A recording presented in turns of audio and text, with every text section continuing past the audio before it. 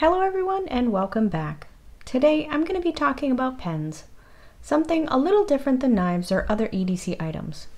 So let's put some ink to paper, but first, I don't know, maybe some close-ups of some pens to be weird.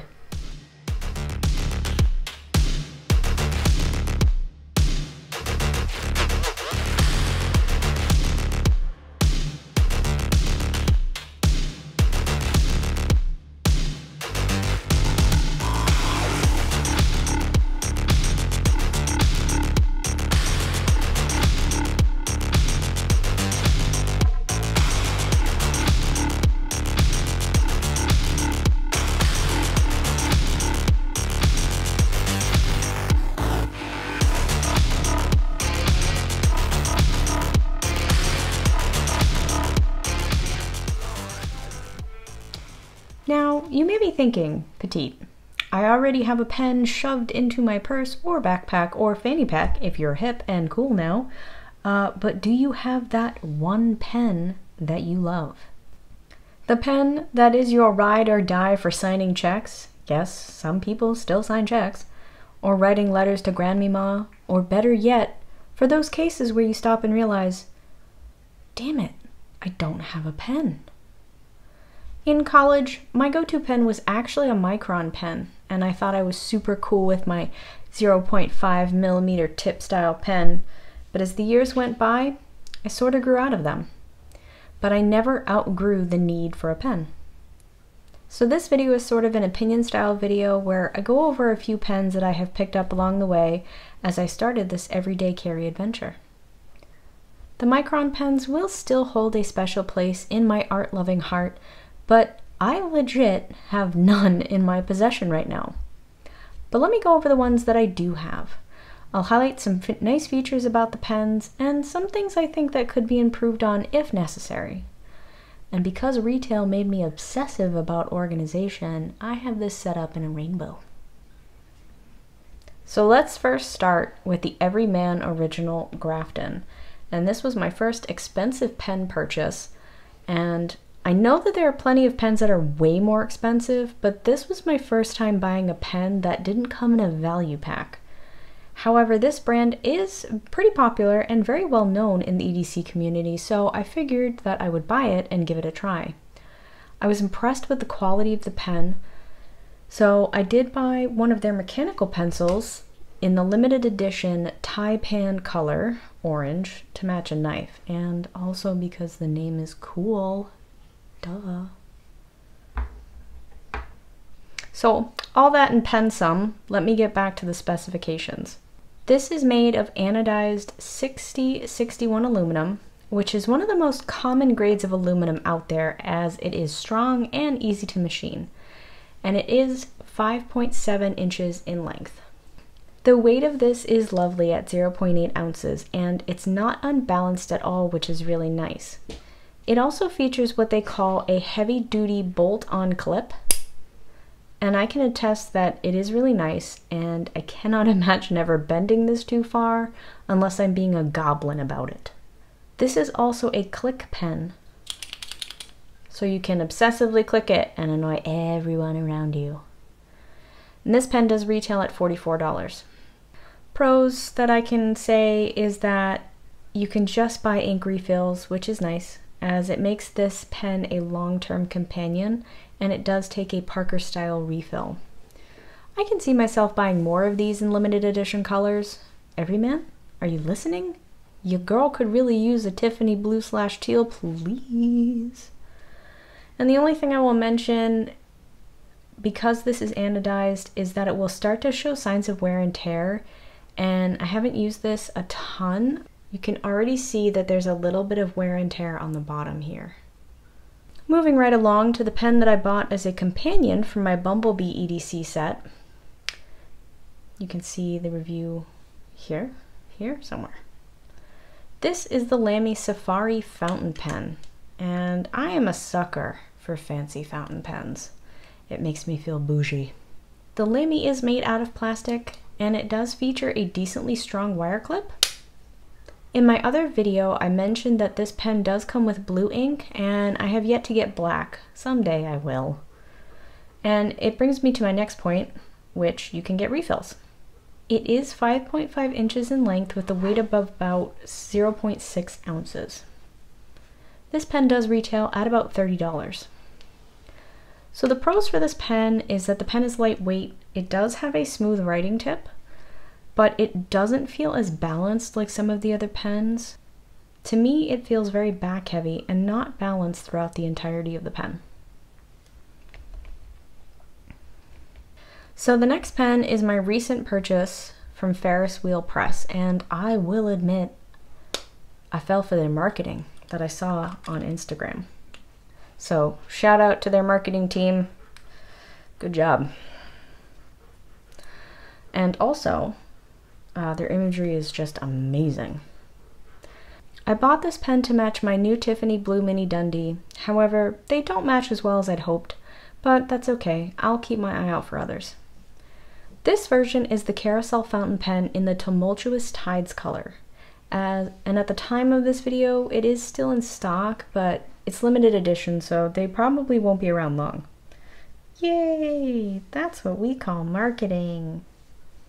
This pen is also made out of plastic, but it does not have a pocket clip. And as I mentioned earlier, it is a fountain pen. It is 5 inches in length, and I didn't see any weight listed, which means I guess I need to buy my own scale soon. The dog agrees.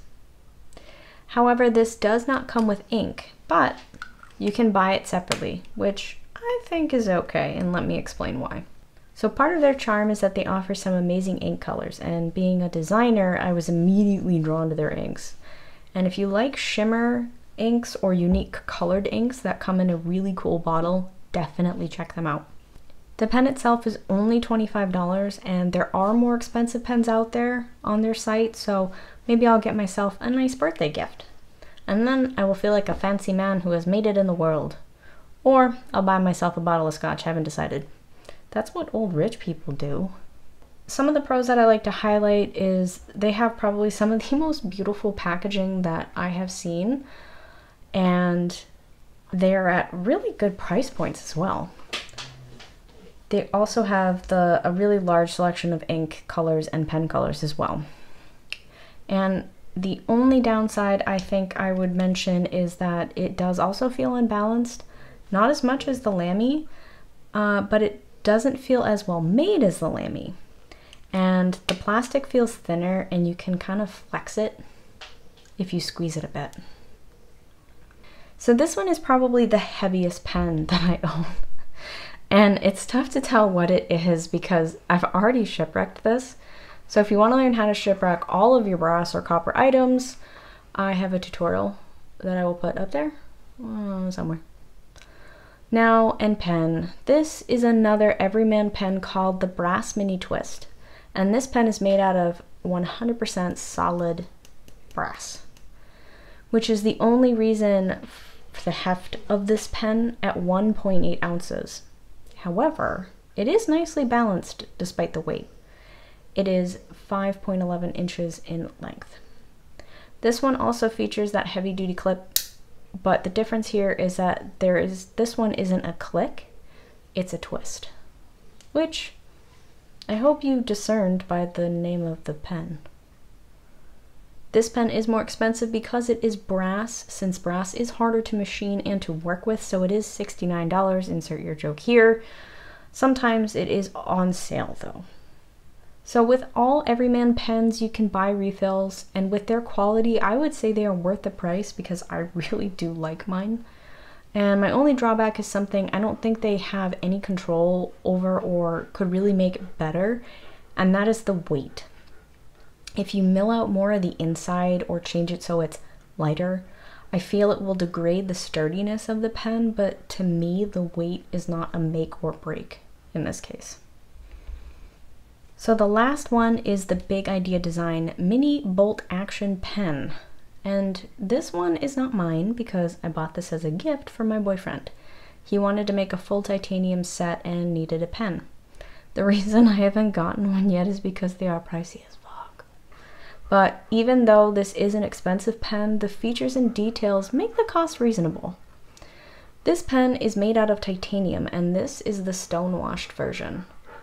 It comes in a bunch of different finishes and materials such as DLC black titanium, raw titanium, brass, copper, and zirconium. Titanium is another metal that is difficult to machine and work with, so that leads to the cost. The pen weighs actually pretty similar to the Everyman original Grafton at 0.8 ounces. It is also 3.5 inches in length. This pen accepts D1 type refills, so you can choose other colors, and it does have a nice deep carry pocket clip, which they say is reversible. This is something I noticed when I used it a bit more, because when I tried to use it with my right hand, it didn't feel right when I used the bolt action clip. It felt more like the pocket clip was orientated for a left-handed user. As I mentioned, this pen is pricey at $70, but again, you're buying a pen forever, so it really is worth the cost, I feel. So the pros for this is that it's well machined, it's small in size, and it's reasonably lightweight for the material.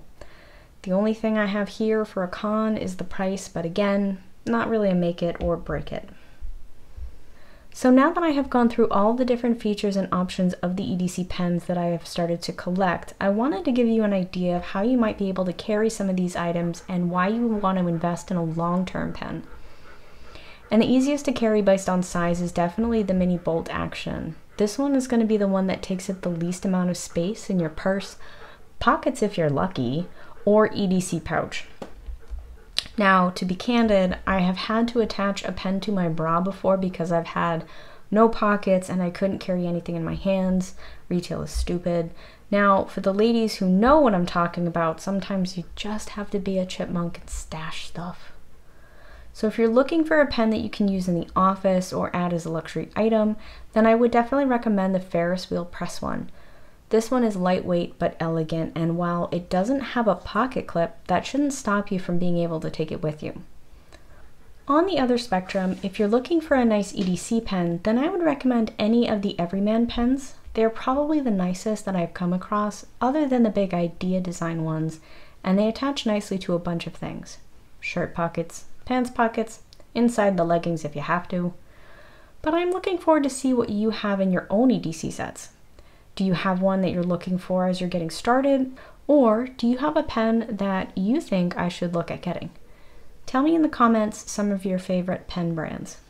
Also, before you go, I want to remind people that once my YouTube channel hits 1,000 subscribers, I'm going to do a giveaway for a donut-themed EDC. And I have a ton of stuff that I bought and some things that have been donated, and want to remind everyone that the faster we grow, the faster we can get to the giveaway. So please, please share my channel with your friends. Because look at all this stuff. I got the donut knife. I got the flashy light upside down. I have some awesome hanks from Phoenix Hanks. And I have the coin and some stickers, and I have this wonderful, just this whole wonderful set here. So please share my channel. So that's it. That's all I got. Let me know what your thoughts are in the comments. Did you love this? Hate this? Or are you sitting like Switzerland, neutral to the world? As always, I try to end with something inspirational, something nice, because everything is sort of on fire, literally. So my inspiration or cheat code for you all today is if you have a dented rug from furniture, you can add an ice cube on that spot for about 12 hours and then dry after that. And then what you can do is fluff the rug with a fork, and you can bring the rug back to life. So please subscribe or share my channel with your friends. I would appreciate it. Thank you everyone for taking the time and making it to the end. My self-esteem thanks you.